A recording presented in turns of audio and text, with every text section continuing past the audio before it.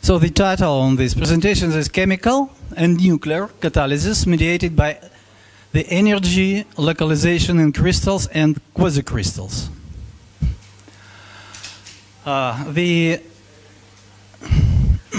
My co-authors in this work are presented by the theorist Denis Laptev and Klee Irwin, who actually behind the funding of this study, and also the author of the quasicrystalline ideas presented in this talk.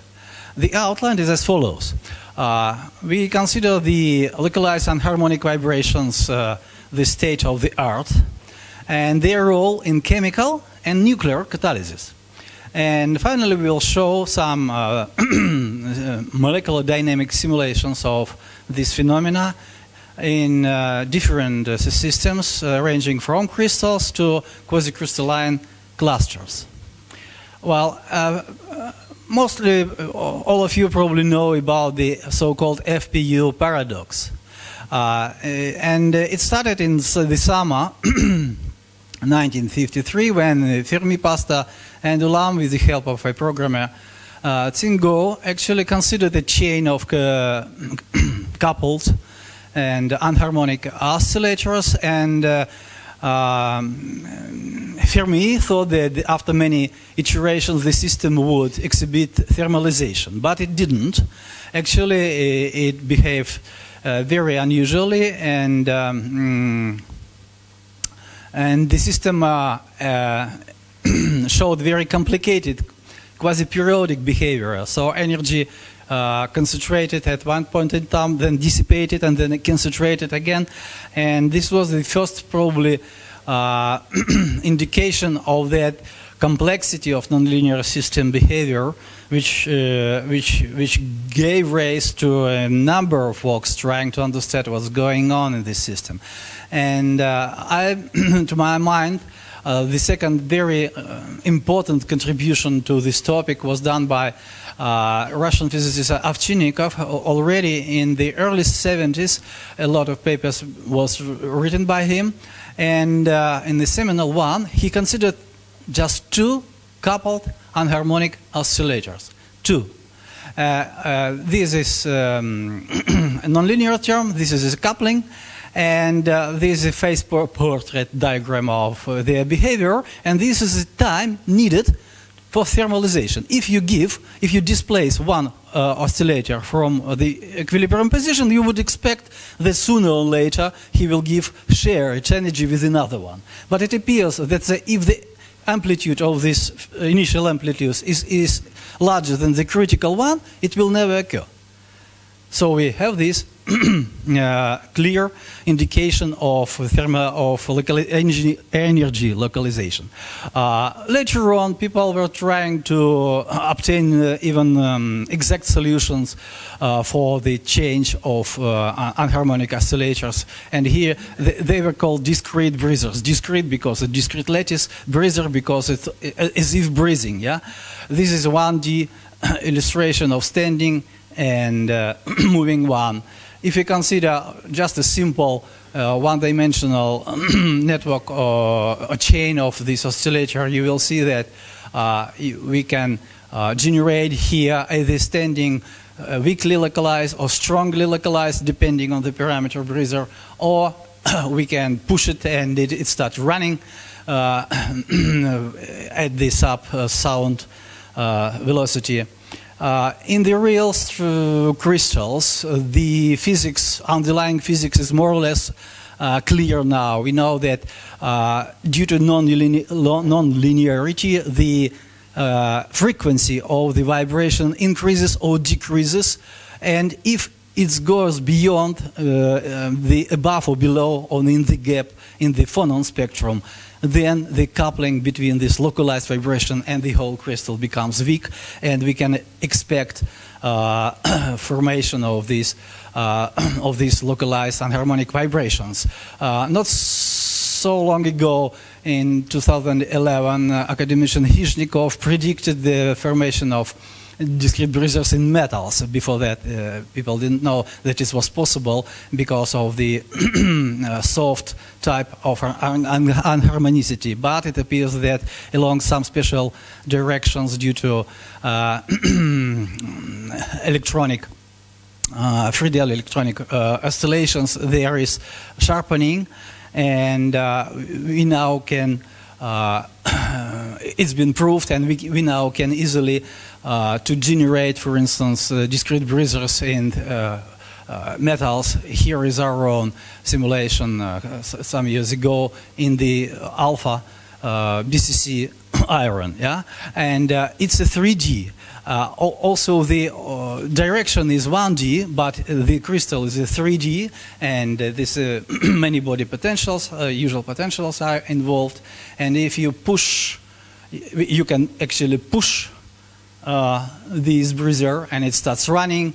And when he jumps at the vacancy, he behaves like a quasi-particle. Well, and finally, the result of this year, we played with the palladium clusters of different sizes, and we have some magic numbers, as you know, which magic numbers makes the symmetric structure, like here, yeah.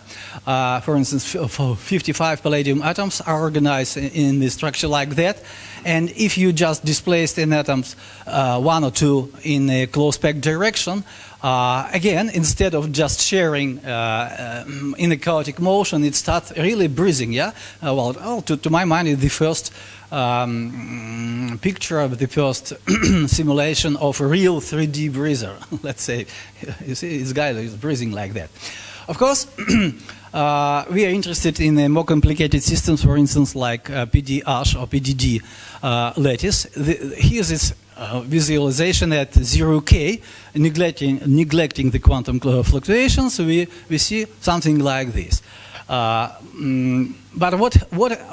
when you hit the system? When we hit the system, for instance, 100K, and already we see that everybody start moving, yeah?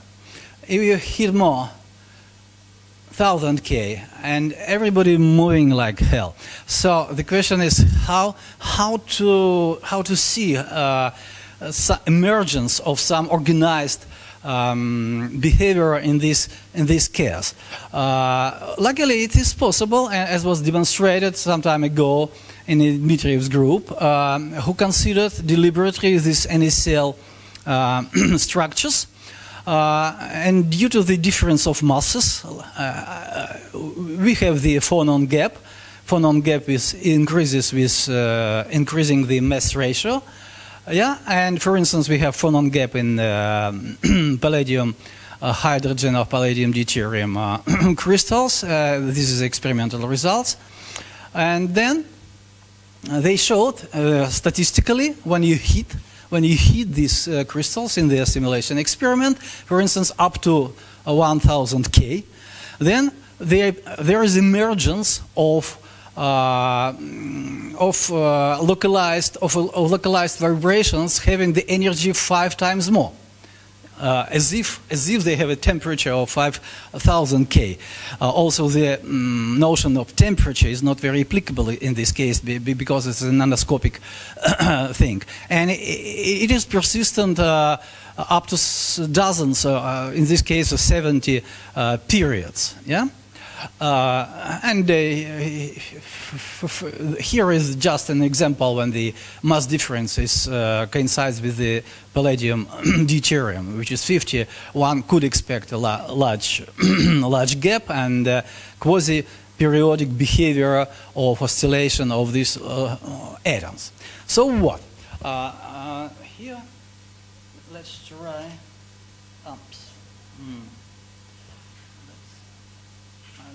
Is it possible? There's some cartoon. It doesn't go.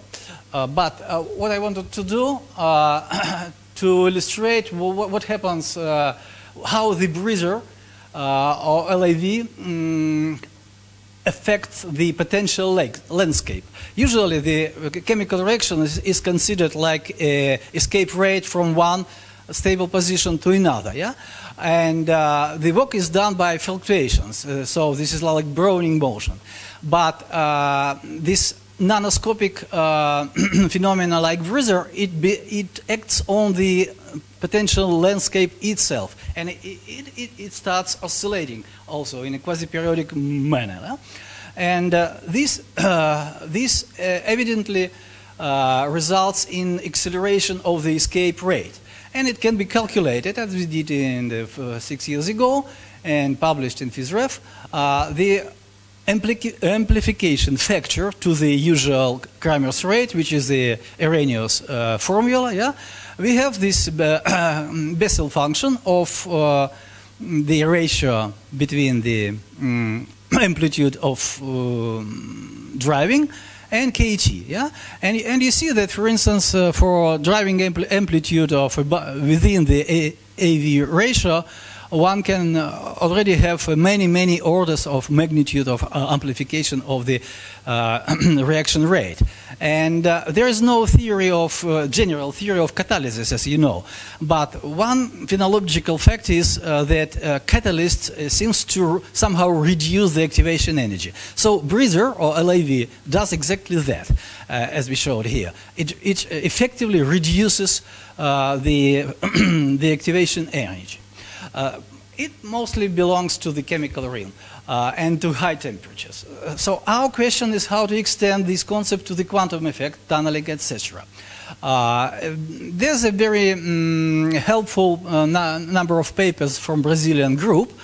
They modified the Kramer's theory, including the 0-point oscillations. It simply reflects the fact that here in the denominator we have not only the temperature but the combination of this quantum noise and the thermal noise. So at high temperatures, of course, the quantum noise becomes weak, and we came to the Kramer's equation. But when the temperature goes to zero, no thermal fluctuations, but the quantum still remains, yeah? And in this case, we have something like this. So, when we heat the system, we increase temperature, which means that we increase the thermal noise strength, okay?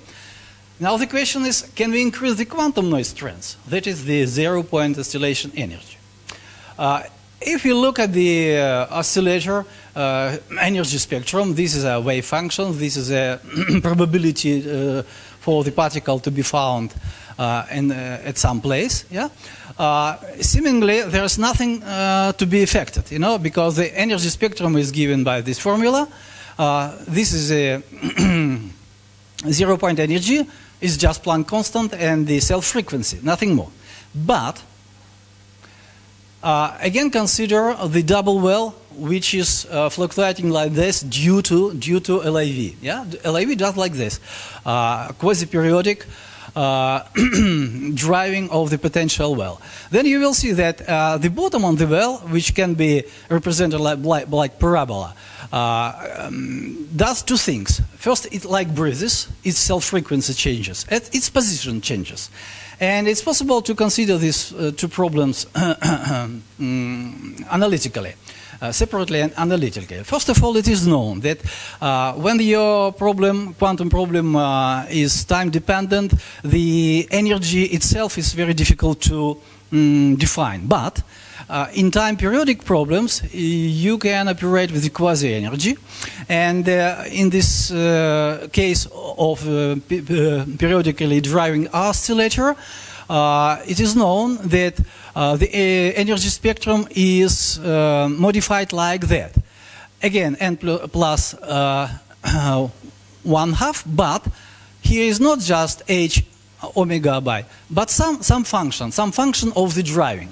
And this result is good for non-resonant regions, yeah, when you can achieve some stationary state. But what if the frequency of your driving matches some resonant frequency, either cell frequency or double cell frequency. Double cell frequency means the parametric resonance. some time ago in my previous talks and in the papers, yes, we have demonstrated that exactly for the palladium deuterium lattice, you can achieve these parametric resonance conditions when the breather frequency doubles the frequency of adjacent harmonic oscillators.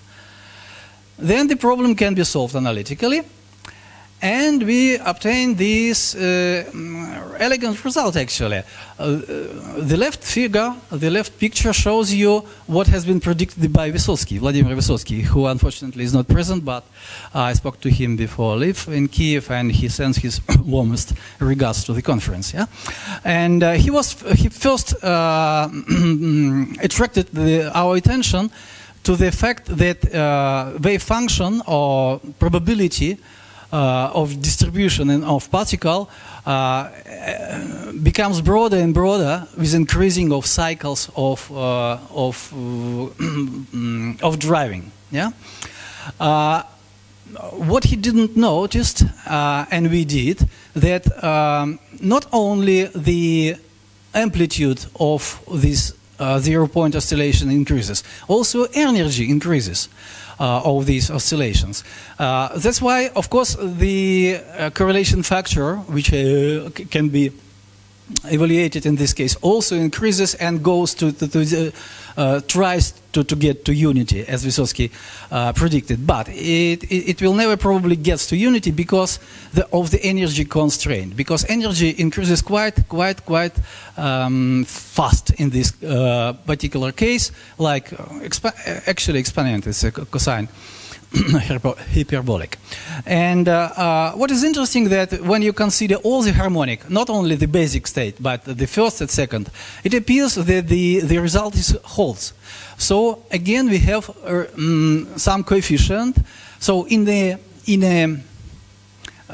resonant area, also the equidistance, I will show it like this, the distance between the different levels became the same.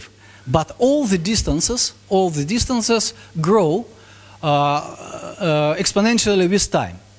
It looks as if you combine this h omega with this cosine, it looks as if your Planck constant becomes dependent on time, you know, grows very fastly.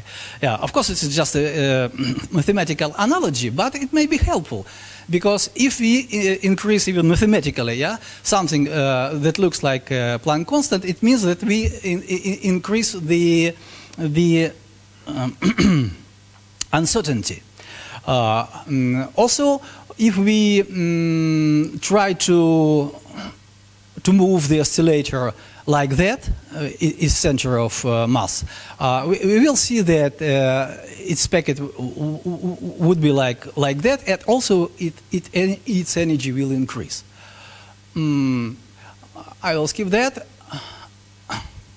because this is just a calculations, just a simple formula for the correlation factor, and we see here that according to the Vysotsky theory, it goes to unity. But as I said, it will never reach unity because energy also increases. But what is interesting, when we really try numerical calculation of escape of a particle from one well to another, like here. Here is the stationary case. And then the expectation is something like 10 to 5 of cycles. And here I have shown you 10 cycles, 5 cycles, self cycles. It's the periods, self periods. Yeah? Here is 100 cycles. And we see that this particle is just sitting in one well. Only at above the 10 to 4, near to 10 to 5, we will see the spreading to another one. But as soon as we start, you know, driving like that, we cannot solve this problem analytically. But even the Maple problem can solve the Schrödinger equation numerically, and we see that already 10 cycles results like this. Compare with that, 50 cycles and 100 cycles, and you see that even at a glance, the probability of the distribution between the wells becomes more or less equal. It it shows that it's really possible to accelerate the tunneling by this driving. And in this particular case, the energy of 0-point vibrations is 10 times less than the barrier height. And of course, it's not the case when we deal with this extreme case, low energy nuclear reactions, when people still believe that the barrier is barrier height is 450 kV. Yeah, but this is estimate very simple. Is simply done when we just have this column and insert here the nuclear radius. Okay, and then of course the barrier is gained and the the tunneling probability is practically zero. There was two guys, very prominent, both Nobel Prizes, who in 19 tried to analyze the problem. Well, Lamb with Parmenter and Schwinger. Lamb actually and Parmenter, they composed the model of Fermi-Thomas model of the electrons, and actually the idea was to take into account electron screening. And now we know much more about electron screening due to experiments done by Kasagi and by many others that show that yes, there is electron screening, but no, it's not sufficient to understand what we observe. Yes, yeah. Schwinger went another way, and he considered in detail lattice screening. What can be told? Exactly. What did he do? He said it's not good just to say that this deuteron, for instance, a proton sitting here or here. It's sitting everywhere with some probability. So we have to take an integral over the harmonic region. And when you take this integral, you obtain this simple formula, which has two limits. Yeah, of course, at large distances we have usual Coulomb repulsion, but the closer you are, instead of going, you know, to MeV region, there's a saturation at about 100 eV. Yeah, and then Schwinger estimated the fusion rate, which he defined like an inverse time of the phonon vacuum. In his idea, the energy produced in the fusion would be given to the lattice. Even if there was a phonon vacuum before, then would be no. And so his formula, and here is his calculations, which show with these parameters the fusion rate, his estimation was 10 to minus 90. In this case, he considered two deuterons sitting in one side, inside one side of palladium lattice. If you consider sitting into adjacent sides, you know, the distance is greater, and here we have a huge dependence on the distance. So this is a double exponent, yeah, of the distance between the lattice sides, and this very important parameter, the amplitude of 0-point vibrations. Yeah. So if you go from here to here, then 10 orders of magnitude difference, and it's a little bit lower than could be expected. But here goes the play with anharmonic fluctuations, anharmonic vibrations. Sorry. If we assume that we can now increase by this driving, yeah, this amplitude, then and then we look at the potential landscape. Yeah, the red one is the harmonic region. Harmonic region due to the Thomas Fermi model and due to the electron screening. And of course, its region depends on the screening length. And for instance, for these calculations, I took the screening length from the experiments, recent experiments with Kasagi, etc. Yeah, in this case, we have surprisingly large harmonic region. Yeah, and then we see that with increasing number of of driving cycles, we can go from 100 or so eV just to the region of chemical energies, to a few eV. That's kind of interesting.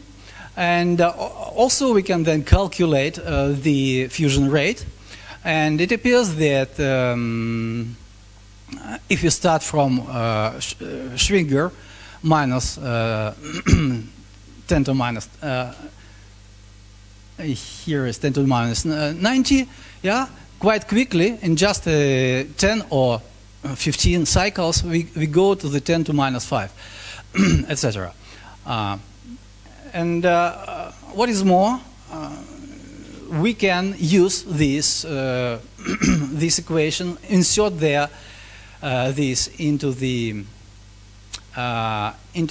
equation for the breather or LAV formation, which is driving both by temperature and both by irradiation. If it's, for instance, this particular plot is received is constructed to analyze the electrolysis experiment. Yeah, this is a dependence on the current density, and this is output energy. And for instance, when today morning there was a discussion about the theory producing some equations. Here, this model, whether it's correct or not, is able to produce just as very simple equations. The only parameters entering are here, you know.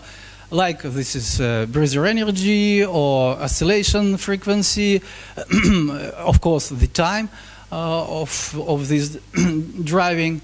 All these parameters more or less reasonable because they are taken from MD simulations, and combining them, it is possible to at least understand why the excess energy depends on the current density in the electrolysis experiment. Yeah, because the current density makes these bumps, knocks, producing breathers. And that's why when we switch off the system, it goes to more or less 0. Well, another question when we discussed, yes, was how the model can, or any model can help experimentalists. In other words, where to look for this nuclear active environment from the point of view of this model. We believe that small energy gap is required for the formation of LIV. Usually there's some gap. Yeah, you have to excite something. That's why we need we need at least heating. For instance, like in the Rossi-Parkhomov experiments, if they are real. Then it's understandable why we need the higher temperature, because the higher temperature, the more thermal fluctuations, and thermal fluctuations could produce LIVs. There's another consideration. Some years ago, Professor Piazza from France attracted the attention to the fact that when you analyze the amorphous structure, like a protein one, and just heat it in computer, of course, then you see that the LIV always arise at the same places, and these places are topologically selected with the number of connections, etc. So there are some local things that are characteristic of the system, so the role of disorder appears to be more understandable. Yeah, disorder in some cases are better than order because it designates some places where the gap for energy localization is lower. And also we know, for instance, such experiments, MD experiments for nickel nanoparticles. They are heated to again 1000 K. This is a mean temperature, but the color in these pictures represent to the local, not actually temperature, what they call Debye-Waller factor, which is the mean oscillation distance. Yeah, and you see that along some grains, we see the big red ones. It means that somewhere there emergence of long living up to 130 picosecond states that with the energy in the AV range, yeah, which is 10 times more than the average temperature. Another example, interesting, is quasicrystals. Quasicrystals actually give us the first, probably the first indication, experimental indication, it's in the title of this paper, direct observation of local thermal vibration anomaly in quasicrystal of this type, aluminum, nickel, cobalt. Yeah, and if you look at this picture, you will see like these spots, and the size of these spots actually give you the idea of this dibipolar fracture, and it's been analyzed in this paper, which was followed a number of other papers and in Nature, so it's a well-defined result, and it shows that with increasing temperature, the dibipolar fracture also increases, and at some point, these localized vibrations can give rise to another phenomenon, which is called phase zones. Phase zones, it's like a phase transition, which can be roughly described by large jumps of a group atoms from one position to another position. And here is also our attempts to model some small clusters of palladium impregnated with deuterium. And here again, these magic clusters, the simple formulas how to construct them, and how to excite the 3D breezer, the picture that I have already shown to you. And also this one will show you that while you can excite it, if you give too much energy, that eventually it is destroyed. Well, that about all. So the conclusions and outlook are as follows. Well, we believe that we present some new mechanism of both chemical and nuclear catalysis, which is based on time periodic driving of the potential landscape induced by emerging nonlinear phenomena, such as LIVs, phase zones, and maybe others. Well, what is important that the present mechanism, it doesn't maybe explain you how the nuclear energy relaxes, etc. We didn't attempt that. But it explains the salient requirements to initiate LNR. For instance, long initiation time and high loading are required due to this model, yeah, to make this crystalline or quasi-crystalline order where it is possible to excite LIVs. Then triggering. Maybe the most mysterious requirement in other models. Why do we need triggering? Here is the most natural, probably. We need triggering to excite LIVs. Without triggering, it's difficult. And what is that? Maybe the model,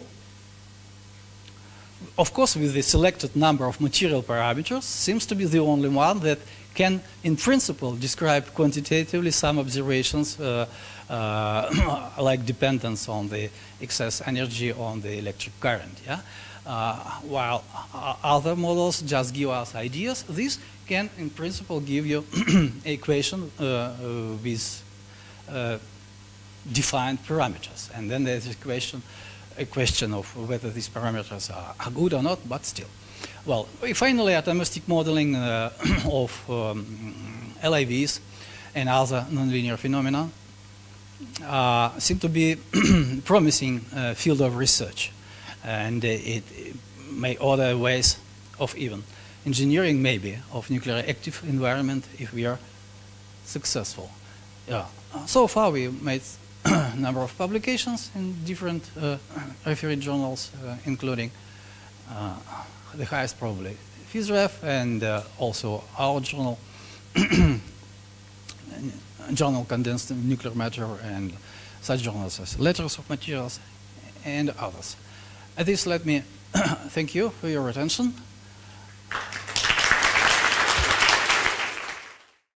Just comment is possible.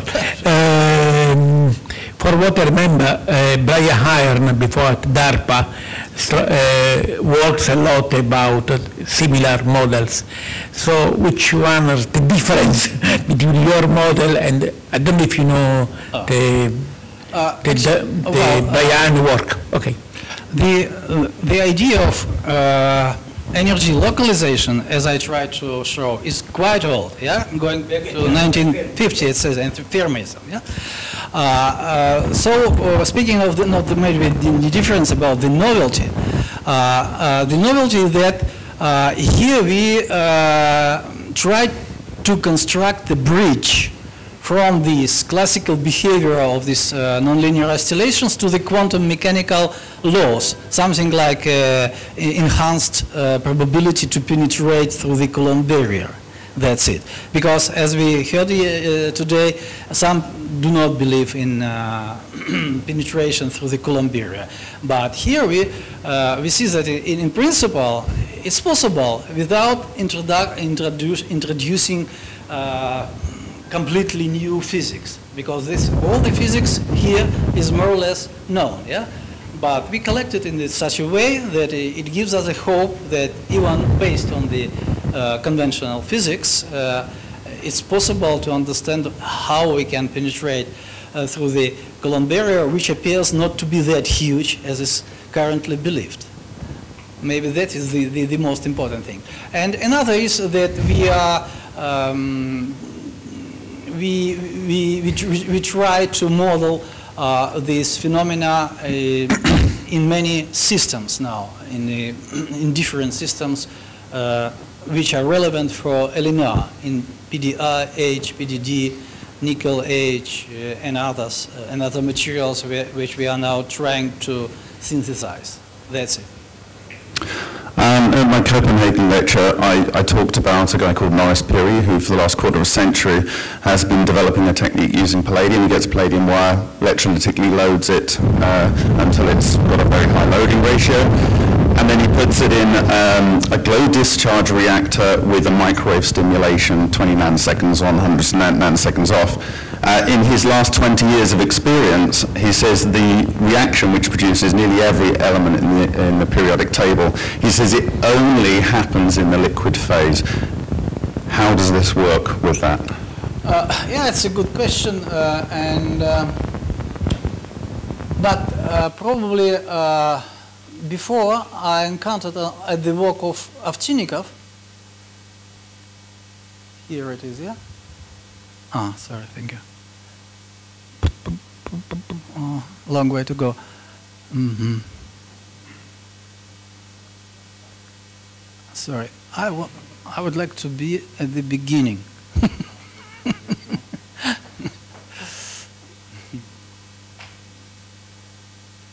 Yeah, thank you. Yeah. I was thinking how it's possible to understand the phenomenon in liquid using the Bruiser concept, yeah. But here we can see that 2 already is enough. So in principle, and actually there's experiments done guided by Ovchinnikov, etc., when they saw indication of this behavior in molecular spectrums. So in principle, in liquids, we also can expect, even due to the explosion, etc. Because for us, it's in an instant. For nature, it's a many of cycles. Yeah, and as I tried to show you, the 10 cycles might be enough. But it's very important that these 10 cycles should be time periodic. And that's why I'm a bit skeptical about the phonon language. Also, I appreciate, for instance, Peter's approach as such, lattice nuclear coupling. But it seems to me that the coupling probably is more efficient due to these persistent time periodic vibrations that the phonons free gas, let's say, okay?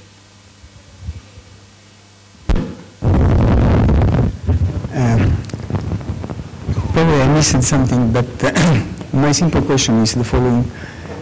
I understood that the condition for having this anharmonic effect that produce high energy particles into the lattice is this complex oscillating system that is created by the lattice itself. Yes. So, but as soon as the particles is going above few electron volts of energy, how the chemical bonds can survive into the lattice in order to maintain this oscillator working? Yeah, it's a very good question, because when you think in terms of temperature, for instance, yeah, 1 eV is already 11,000 of K, and it seems to be impossible. Yes, it's impossible to heat the whole crystal to this temperature. Any crystal will be disintegrated. But here, the molecular dynamics shows you directly when we, for instance, did that. If we press what should we press to start it to the movement. Actually, we analyzed all the energy, and we just see that here the energy of these guys is about 2 eV, and still the lattice is okay, just because it's really localized. Yeah. Yeah, that's it. Definitely, we cannot go to 10 eV, or not to speak of 100, but a few eV we can do. And more than that, when you go to the last one, to the small cluster, for instance, also it shows you that it's more or less realistic, because when we did like that, we give each atoms, if I remember correctly, 1.5 eV. Yeah. So together we gave to the cluster the energy which is lower than the cohesive energy, and that's why it's very great.